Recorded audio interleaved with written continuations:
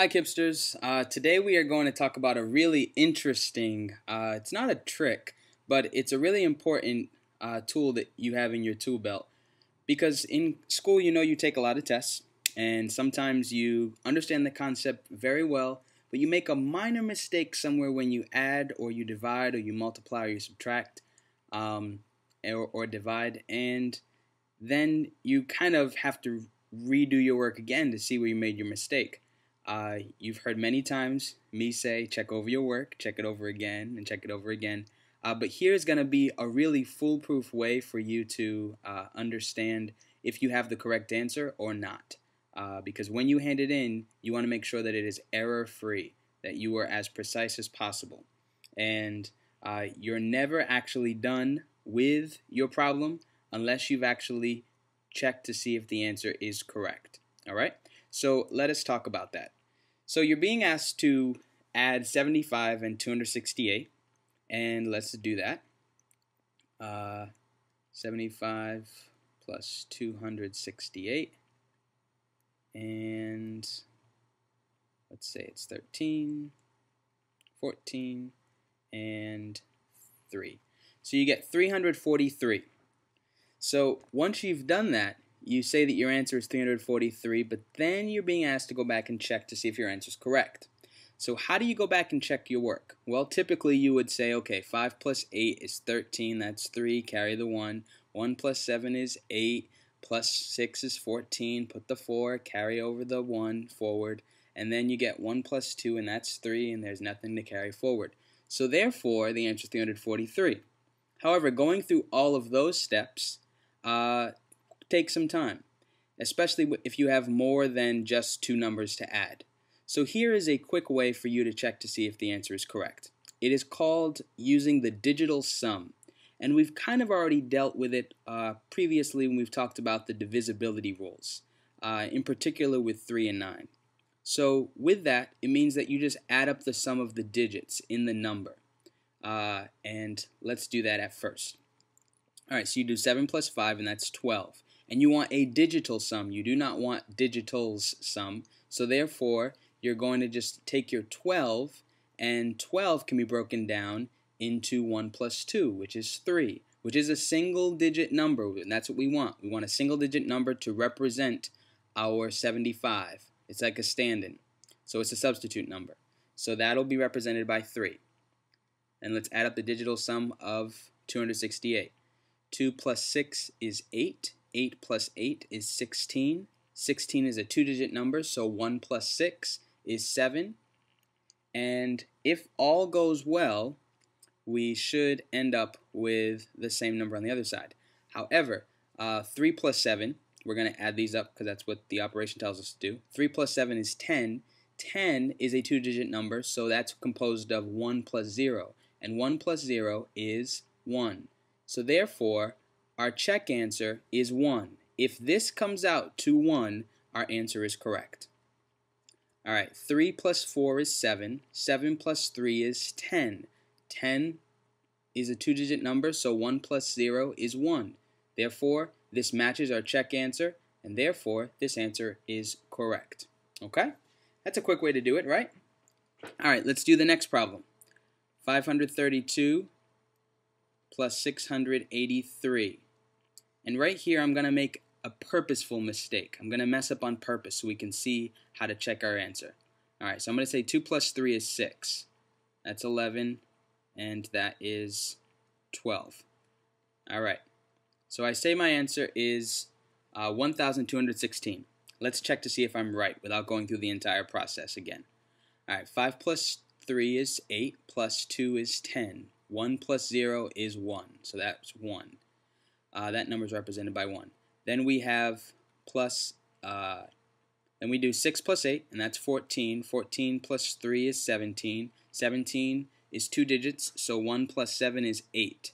1 plus 8 is 9, therefore our check answer should be 9. Alright? 1 plus 2 is 3. 3 plus 1 is 4. 4 plus 6 is 10. 1 plus 0 is 1. 9 is not the same answer as 1, so I know I've made a mistake. Okay? let's go back and rework it so we can get the right answer and then get the right check.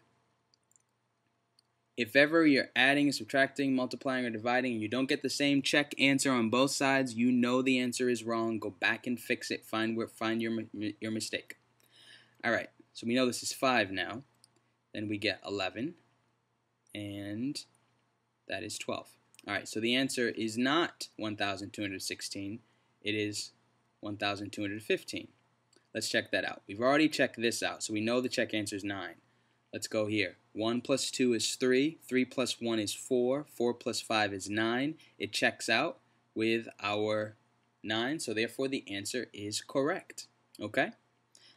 All right, let us move on to multiplication because it also works for that as well.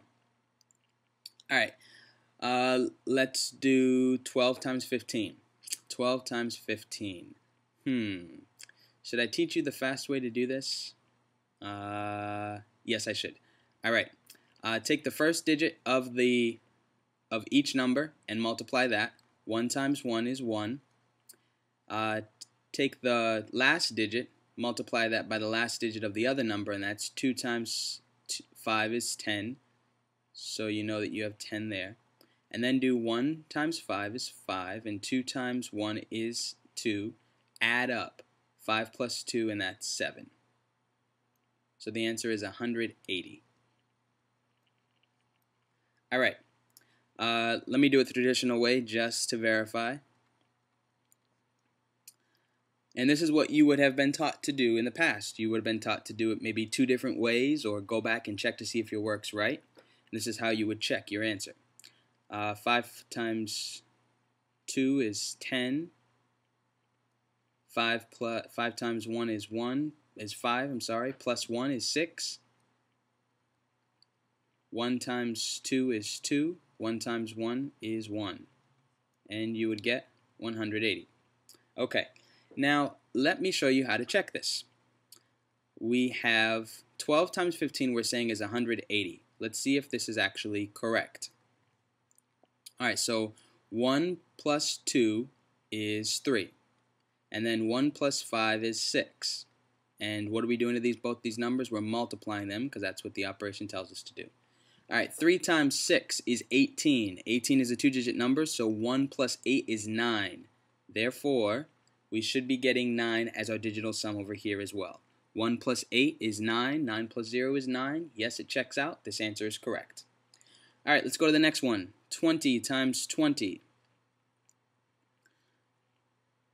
That is going to be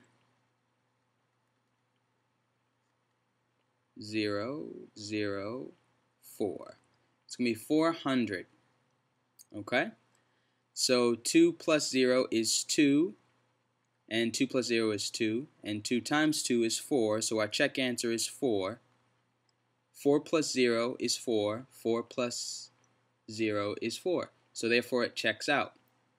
Now, what if I were to do this and make this simple mistake? I'm going to show you how reliable the 9s can be, but they're not always 100% foolproof. Let's say we said that 20 times 20 is actually 40. Now our checksum says that we should be getting 4. However, if I take 4 plus 0, I also get 4.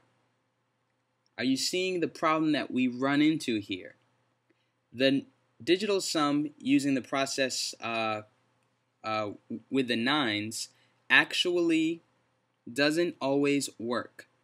It will work to give you a sense of if your answer is correct, but there's another way that you can actually check to see if the actual answer is true, 100% foolproof. So that is called checking with the 11s. And that trick you will have to learn if you are in my class.